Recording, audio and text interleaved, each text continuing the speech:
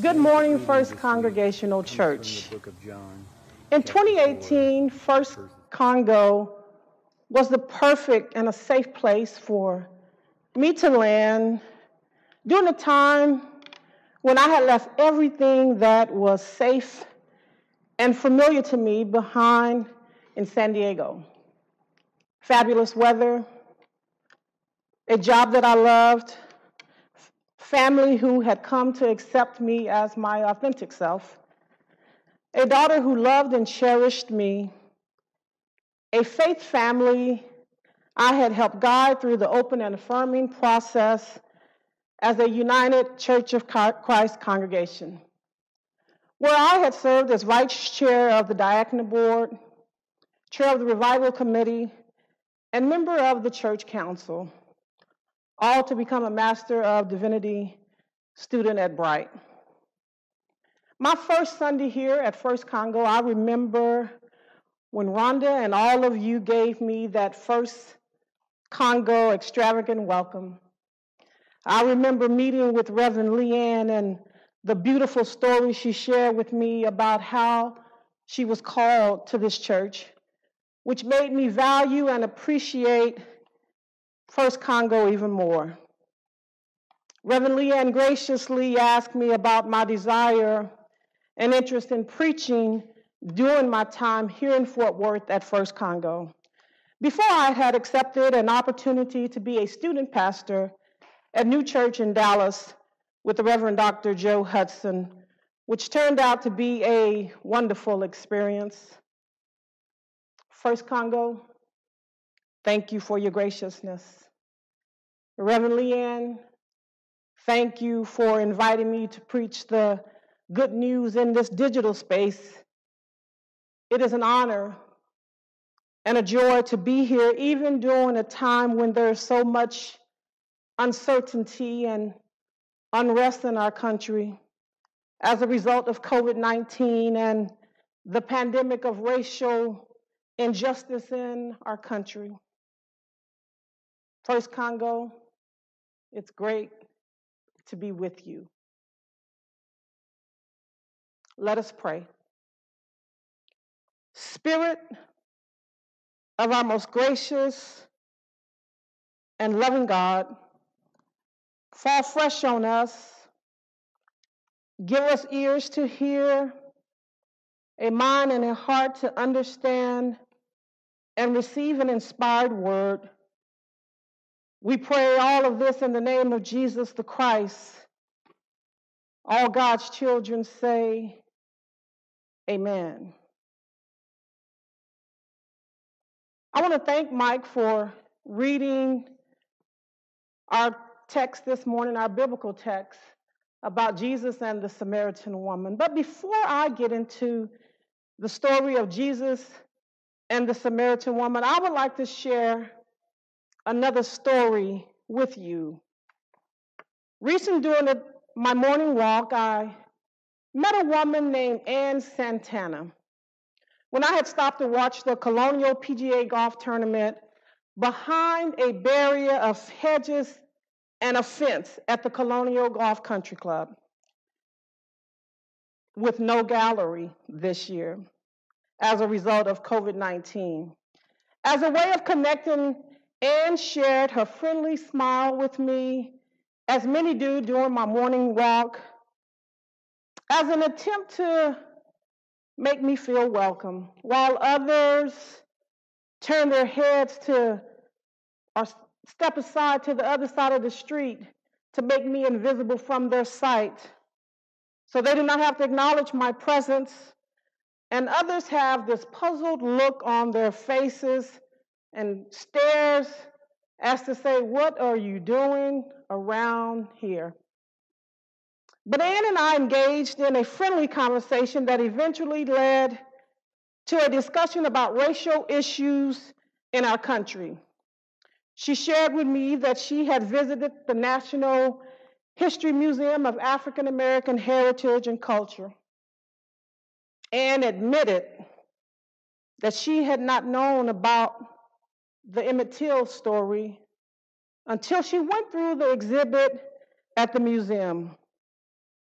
we discussed how this part of American history remains a hidden truth and how many don't know about Emmett Till's story. In 1955, white men brutally murdered a 14-year-old black child, and his mother had an open casket funeral showing his disfigured face and body for all to witness the results of hatred. Thousands seeing the body gave energy to the civil rights movement. I shared with Ann that during COVID-19, in the midst of this pandemic, I've been asking, where is God? Considering all the deaths and disparities in the number of African Americans who had died from the disease. I also shared with Ann how being in quarantine and sheltering in place allowed time for many in the world to stop and assess themselves and their values.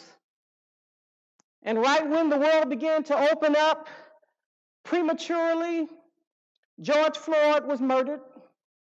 Since the world was at somewhat of a standstill, we all had time to watch the modern-day public lynching of George Floyd. And we're at a place to allow God to open our eyes, open our minds and hearts to the reality of continued violence and oppression of Black bodies. Ann and I were able to connect on a personal level our views and concerns around racial injustices. I believe that God was right there as we connected while standing behind the barrier, just as Jesus and the Samaritan woman did at the well. In my sanctified imagination, I believe just as Jesus shared water with the Samaritan woman and dismantled social and racial and religious barriers, if whites who had seen the injustices of the murder of Emmett Till had pursued reparations and reconciliation towards the Black community, perhaps we would now not be mourning the death of George Floyd and many other precious Black lives that matter. But maybe it's just my imagination running away with me again. Now, starting with a sip of water, let us turn our attention to the text that was read. While traveling to Galilee, Jesus goes to Samaria.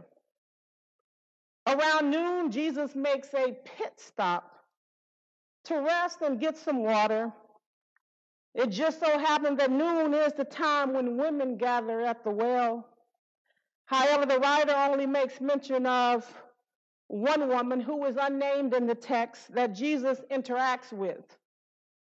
I believe Jesus was intentional in his engagement with the Samaritan woman and used the time as a teachable moment.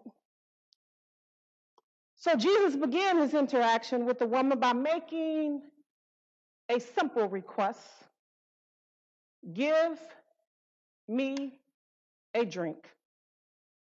Jesus is demonstrating his humanity in just the need for water. There's only one other time in the gospel that Jesus asked for something to quench his thirst, and it's when Jesus is on the cross. Now, Jesus was aware of the barriers that stood between him and the Samaritan woman. She was a woman, gender barrier. She was a Samaritan, cultural barrier. Their different religious practices, another barrier. Just Jesus was making an attempt to put their differences aside. By going against the social and cultural norms to connect with the Samaritan woman, Jesus was not the first to point out the cultural and theological dilemmas. The woman does. Yet they were both aware of the troubled history that stood between them, the Jews and the Samaritans, in part because the Samaritans were in opposition of rebuilding the temple. However, they had the Torah, and they worshiped the same God. In conversation with this Samaritan woman, Jesus makes an effort to demonstrate their shared humanity and needs, a way to connect. The woman had concerns around drinking from the same cup as Jesus. The writer of the gospel used the words "our ancestor" in reference to Jacob as the one who gave the well, signifying Jacob as the ancestor to both Jesus and the woman. So Jesus let the Samaritan woman know that he could fulfill a greater need with living water, and she would never thirst again because the water was living water and was life-giving power of God in Jesus.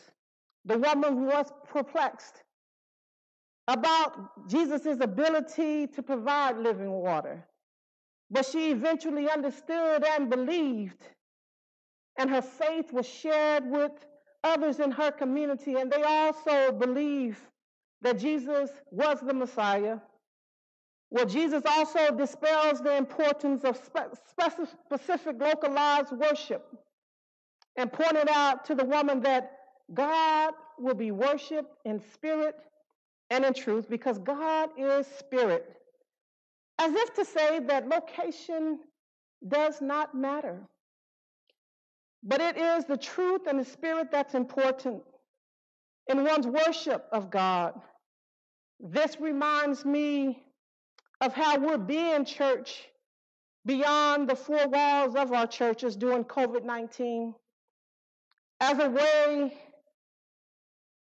as we lament the lynching of George Floyd, as America continues to reckon with the truth of racial injustices and violence against Black bodies and the legacy of America's original sin, all during a time when our worship spaces are not accessible to us. My question is, will we worship in truth? Now, by the time the disciples came back on the scene, Jesus and the woman's theological conversation had ended. But the disciples were still questioning Jesus about speaking to the Samaritan woman. They were a little late for any attempt to discourage Jesus from engaging with the Samaritan woman. The barriers had already been dismantled, and the woman now believed in the Messiah. In closing, I want to remind you, as children of God, we are all created in the image of God and created to be in community with each other. Constructed barriers serve as means to separate and divide us. God's kingdom of unity and peace can be reality when the constructs of race and class are dismantled and the pandemic and the disease of racial injustices can be healed. I leave with one question: who will you drink water with? Who are you giving life to? What racial and social constructs are you willing to recognize and make efforts to dismantle? Silence and lack of action makes one complicit. And let all God's children say, amen. Amen.